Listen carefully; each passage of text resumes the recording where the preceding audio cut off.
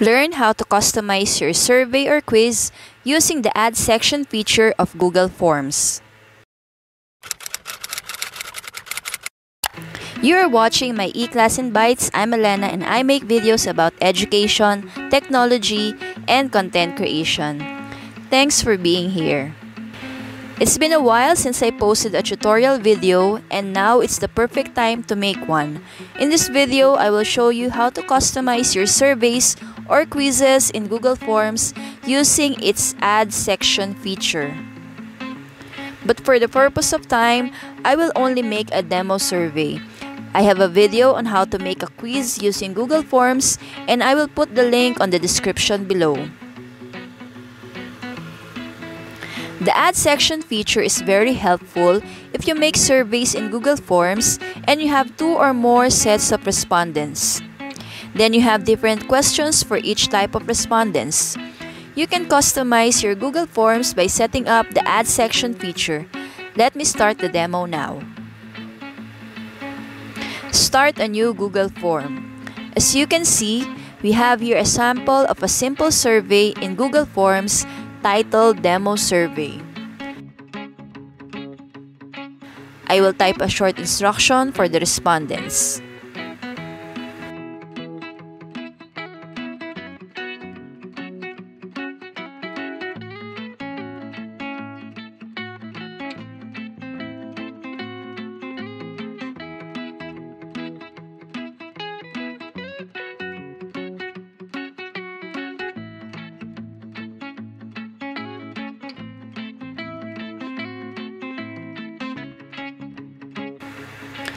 First question is the name of the respondent, but since it's optional, I will not tick required. Next is asking for the status. On this demo survey, my 2 types of respondents are the faculty and students.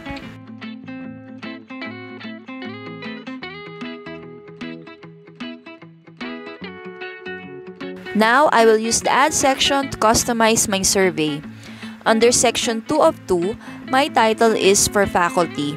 This section will only be answered by a faculty respondent.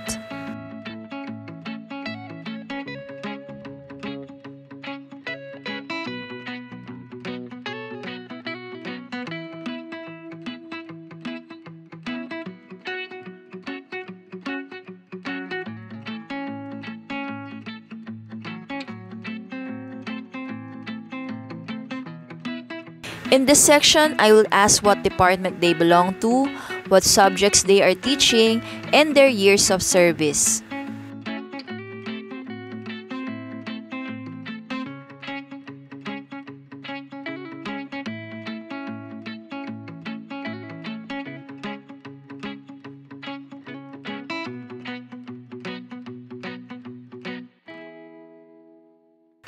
The type of questions will depend on your preference or its appropriateness to the data being asked.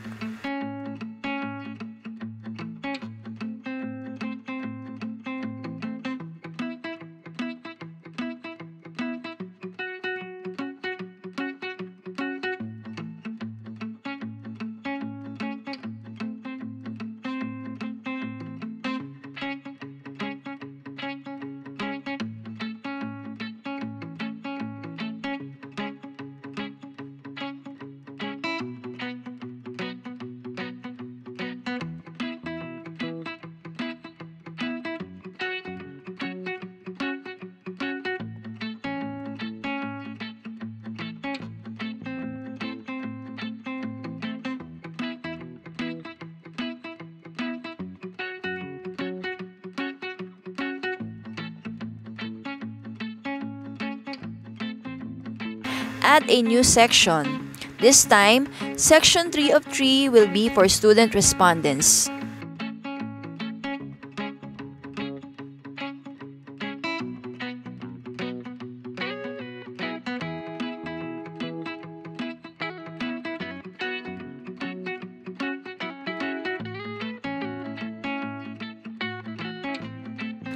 In this section, I will ask about the course, major, and year level of the student.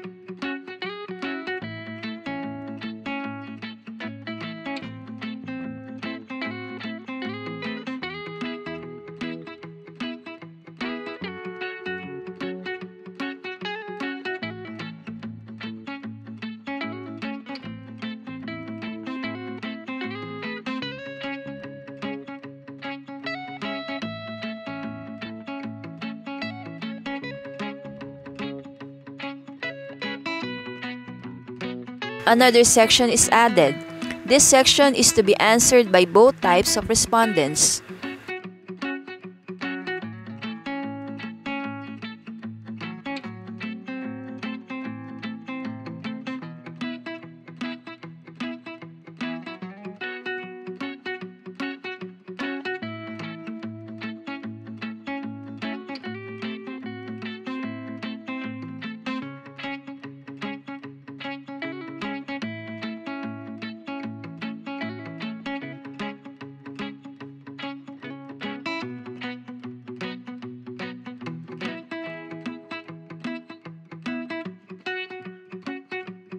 I'm asking them to rate their new normal teaching or learning experience and their preferred mode of teaching or learning for the coming school year.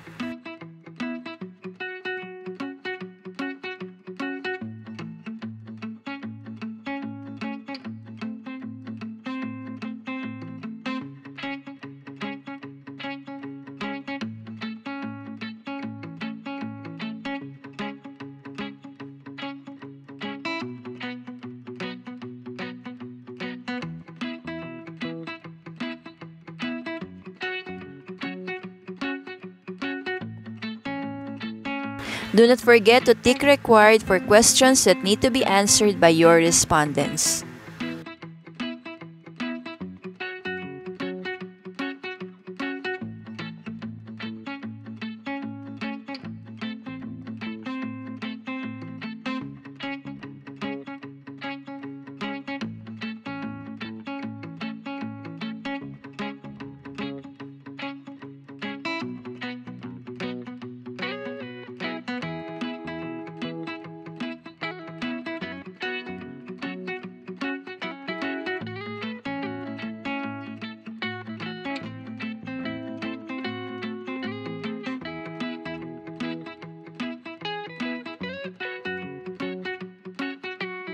Since the type of respondent is determined on the status question, we go back to section 1 so we can direct the section based on their answer.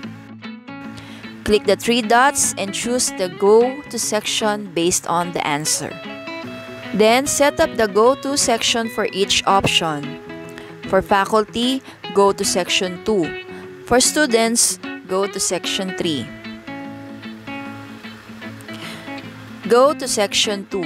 At the end of it, instead of continue to next section, choose Go to section 4 so that the faculty respondent will skip the section for students and go directly to the section for all respondents.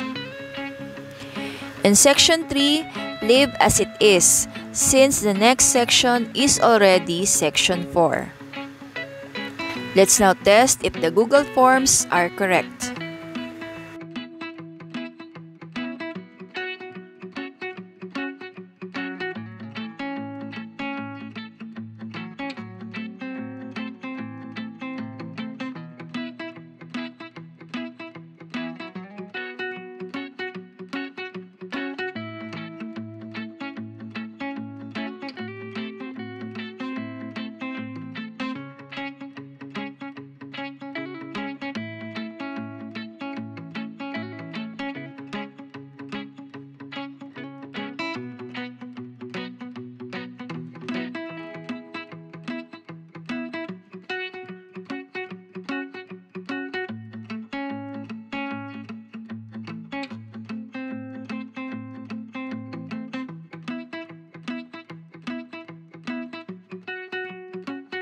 As you can see, after answering the section for faculty and upon clicking next, it went straight to the section for all respondents. Same with the students section.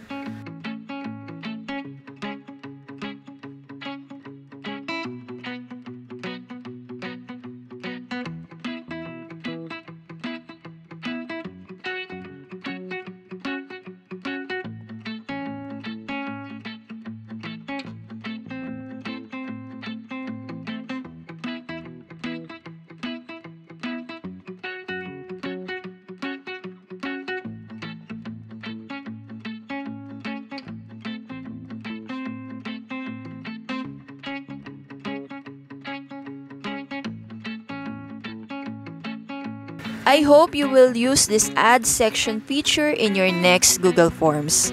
You can also apply this to your quizzes. There are videos here that can help you on how to make Google Forms. Don't forget to subscribe, hit the bell, like, comment, and share. See you on my next videos. Stay safe.